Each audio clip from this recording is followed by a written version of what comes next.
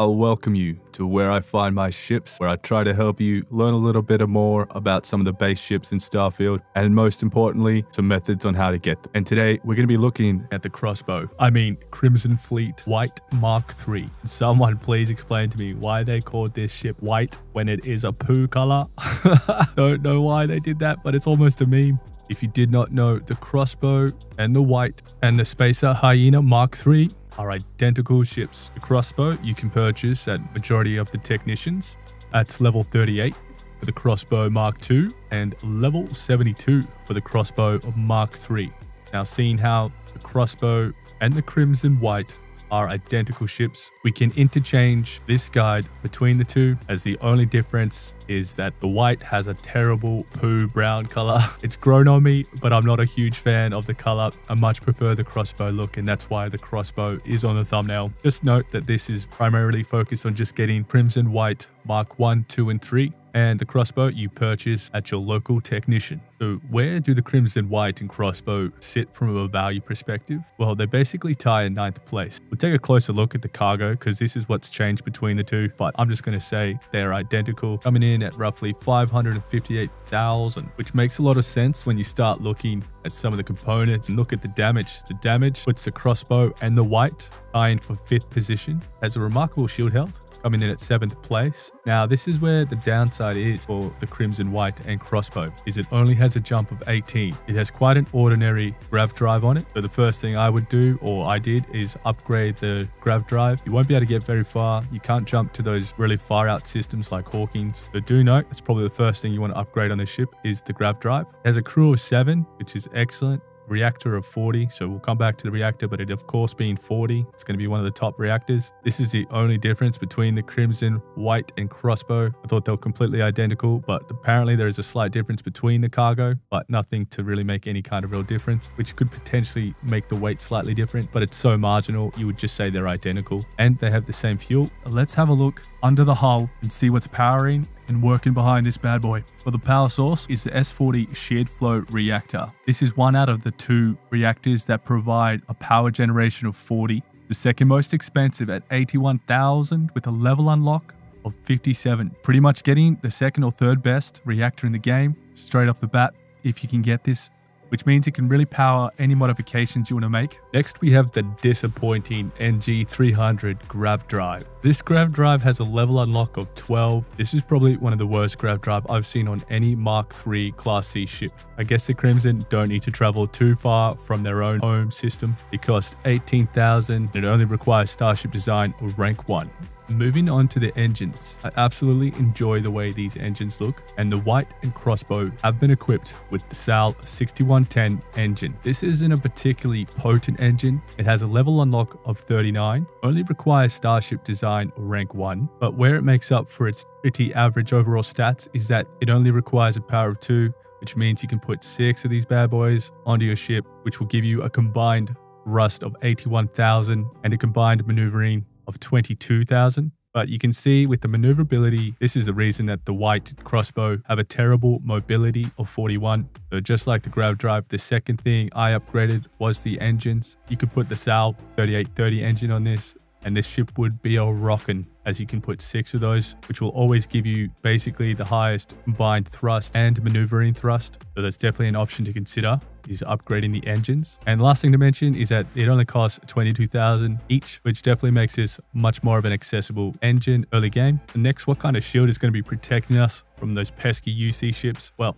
we have the Odin 350C shield generator, the third most expensive shield generator in all the game with a level unlock of 57. It's an 11 bar shield, giving you a health of 1,315 with a 5% regenerate. This is probably the 6th or 7th best shield that you can get with 120 HP per 1 power bar. You probably don't need to worry about upgrading the shield. I would leave this for sure. Now, moving on to what is probably the most over-proportioned weapon system. The next we have a weapon I'm really excited to talk about because I'm pretty sure this is the first time we've ever looked at this particular laser weapon. And this is the 3rd most expensive laser weapon at 33,000, and it's the Reza 300 petahertz SX pulse laser turret. Oof, it's the longest name as well. Now the Reza 300 requires 4 power, so you can only put 3 onto your ship. But with all three, you get the highest combined shield damage in all of Starfield at 456 if you have all three. And you're looking at a top 5 combined hull damage of 132 if you have all three. The range is 1,000, so not particularly great, but not too bad. But this is really cool to see because it is a very potent laser turret. So all I would do, I would just add another Reactor 300 straight onto the ship, giving it max stats. Really cool to see this. I don't think too many Class C ships in Starfield have this weapon. Very unique to the Crossbow and Wight. Next, we have a more common weapon you see in Starfield, which is I believe the correct pronunciation is Tsukimasu 50k missile launcher. This has the second highest required level unlock at level 57 at a value of 21,000. Does require a power of 4, so you can only stick 3 of them onto your ship, which would give you a combined hull and shield damage of 408, putting this at the 6th highest shield and hull damage missile launcher in Starfield. But the Tsukimasu 50k also has the highest range, or one of the highest range, at 4,050. And the last, but definitely not the least, we have the Make 9A Auto Gauss Gun, which is the second most expensive ballistic weapon that you can get in all of Starfield, having the highest level unlock for all ballistic weapons at level 57. Now, it does require a power of 4, so you can only attach 3 of these bad boys onto your vessel, which when combined would give you a whopping 444 hull damage and 132 shield damage. And of course, this is a Starship Design Rank 4. So as mentioned before, the only difference between these two ships is the cargo. So the Crossbow has 2 300 cm cargo holds, whereas the Crimson Fleet Wight only has 300 cm and a 200 cm. Don't know why they made one slight change like that, but otherwise they're identical. So we'll just go through what you need to have. There's a really good system to find these bad boys. Now, what we're going to need piloting rank 4, so we can pilot Class C ships. If you do not have this, you will not have access to fly the Prophecy Mark 3. You need Class B, obviously, to fly the Mark 2, and then you don't need anything to fly A class. Other thing we're going to need is, because this is going to be an orbital assault, we're going to need rank 1 of the targeting control systems. We can lock and load and take out the shield, engine, Grav Drive, and so we can dock with the ship. The other thing you're really going to need is ship parts. I suggest you bring a ton of ship parts. And the final bits you're going to need, you want to be able to build at least 1 mission board on an outpost, which is 4 aluminium, 2 beryllium, 2 zero wire. But I suggest doubling this because the best and quickest method using the mission board process is to build at least 2 outposts in the same system. Now, I've already gone into quite a bit of detail in another video, so I'll link that up the top. You can check that out if you need a bit more info on using this method, but we'll go through some of the basics and what you need to know so you can do it just watching this video. But this will be a sure way to get the Crimson Fleet Wight Mark 1, 2, or 3 within 30 minutes to an hour. So the caveats to this, I don't suggest using this method if you have joined the Crimson Fleet faction. You kill too many Crimson Fleet ships, you will get disbanded. The mission board method will be level locked. So say you're level 0 to 30, you're probably only going to get missions for the Mark 1, possibly the Mark 2. And then I'd say anywhere from 30 to say 60. You could be getting missions to pick up Mark 2. And then once you're at level 64 or above, you should be able to get missions for the Crimson Fleet Wight Mark 3. The good thing about doing it this way is that you can get paid, capture the Mark 3, you'll get XP. And this method can be quicker than jumping around to a different system, trying to get it in orbit. Most definitely quicker than trying to use the reload and save trick, because that can be a little challenging to actually generate that. Even in the higher 75 planets, really does depend. It's too inconsistent to be able to give you a good location, but I will have a few suggestions at the end of where you can go, try and find them on land and in orbit. You do have the option not to build an outpost. The method we're going to be using only requires you to find a general mission board, which you can find at most civilian outposts. So do note, you don't need to build an outpost for this. You can just find a city outpost, go to the mission board there and use this very same technique. But for this example, I'll just be showing you the method I use myself, which I think will probably be the quickest way to get the mission board quest to go destroy a Crimson Fleet Wight Mark 3. So I'm going to assume you found your planet or moon and you've built an outpost and you've built a mission board and you're over level 62. You open the mission board and what have we got? We've got destroy a Crimson Fleet right and a rate doesn't say Mark 3. Don't really want these missions. So we are going to actually accept all of these. Yes, we're going to accept them all, but we're actually not going to do them. So we're going to accept them all. Then we want to come into our mission menu and then we're going to reject them. For me, it's X. Not exactly sure what it is on console, but we are just going to reject all these missions. So we've originally accepted them, and then we just thrown them in the bin. We don't want to do them. Once you've rejected the missions, you want to fly to orbit. Now, you can just fly to the current system orbit. That should also reset it, but sometimes it won't. So it tends to be better to fly to a different moon or planet orbit and then come straight back. And now we'll have the mission board here. We'll have missions again. So this time we got a Crimson Fleet Haunt Mark III. Not really what we're after. So we would accept, and then we are going to reject them, and then rinse and repeat. We'll go to orbit. Ooh, and now we'll head back, open it. We should have some new missions. Okay, so no new missions. So what we'll do is we will delete it, exit out of the build the mission board again, and there we go.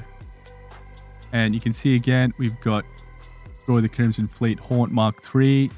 Don't want that one. But you would keep repeating this process till you finally get a mission that will say destroy the Crimson Fleet Wight Mark III. But my preferred method for doing this is having 2 outposts within the same system, and then all we are doing is we're just gonna jump between them. We're going to have a look at this mission board, see what it has. Notice it has the same. So, of course, we have to accept all of these. You don't have to technically accept these ones, but I just do that just in case. Then we're going to reject these ones. Then we're going to travel to the other outpost. And we can see here that it has reset. It's not the ones we want. We will take them. We will reject them. Then we'll head back to the other outpost. And we just keep doing that until we would finally get the ship we're after. So one tip that I noticed that may help you do this quicker is to go to the mission board and accept one of the missions, destroy a Crimson Fleet, complete that mission, come back, and it seems to potentially increase the chances of getting the Mark III quest. So definitely could recommend trying that, at least trying to complete one mission and then keep farming this process, because then you'll find that you may get to destroy the Crimson Fleet Mark III. So to get this, it took me an hour. I've done this 4 times. Each time with a different ship. So I'm going to give you some really important tips, especially if you're around the 60 level and you have an average ship. This can be quite tricky. So the first and extremely important tip, we need to make at least 2 saves. So you can make a save as soon as you've accepted the mission to get the Wight Mark III, and then the other save will be as soon as you enter orbit and you can see that you're in front of the Wight Mark III. The other really important tip, make sure you have your ship properly configured. Make sure you have all your weapons at the levels you want. Make sure your ship is fully repaired. If you have a terrible ship, put this down to very easy. If you have a very overpowered ship, put this on to very hard. So at least if we have a couple different saves, if we haven't configured everything perfectly, or we need to go back and get a different ship, we can go back to the very first save. Or if we just need to try again because we destroyed it or it destroyed us, we can go back to the save in orbit. Really important tip, because this way you can test to see if you're up for the challenge or if you need a better upgraded vessel. Okay, so let's say you've got it all sorted. You've jumped into orbit. You're ready to take the Crimson Fleet on. Note that sometimes it will just be one ship, and that is the ideal situation. Other times you'll get jumped by 4 to 3 other vessels. I think the difficulty can impact this. So again, it can be a good idea to set this to very easy before jumping into orbit with the Wight, but having those saves will give you that flexibility to test that out if you have any issues. But let's say it's all gone well. You didn't do what I did, jumped in there with a broken ass ship and had it on very hard, got destroyed multiple times. It took me about 15 minutes in honest to get this because I jumped in with a terrible, badly damaged ship. If I set it to too easy, my guns would destroy it too quick. If I set it to too hard, I'd get annihilated. So that's why that tip to save is very important. But otherwise, you've destroyed all the other ships and you've isolated the Wight, left it to last, destroyed the Grav Drive, you destroyed the engines. Now you can dock. And from this point on, it's pretty straightforward. But what I will do is I will give you a rundown quickly of how to get to the cockpit from the door, from your starting position, because you can get a bit lost in this ship. And I think this is a handy tip to have. Okay, so if you jumped on board from your starting location, you'll need to clear the level below you, and then you'll need to follow this path to get to the cockpit. So you're basically doing a big loop and you go straight to the top level and then you'll have the cockpit. Looks really simple, but if you don't know, you get lost. Now, I was going to go through some other tips on other places to find this on land and orbit, but run out of time. This video has taken way too long, so lots of information to provide, but I hope you got something out of this. And this will give you the Crimson Fleet Wight Mark Mark III. It's a tremendous ship. Looks awesome. You can repaint it so it actually looks a lot better than the Poo Brown. Thank you so much for watching, and I appreciate your time, and I hope you got something out of this. Please consider liking and subscribing if you did. Peace till next time.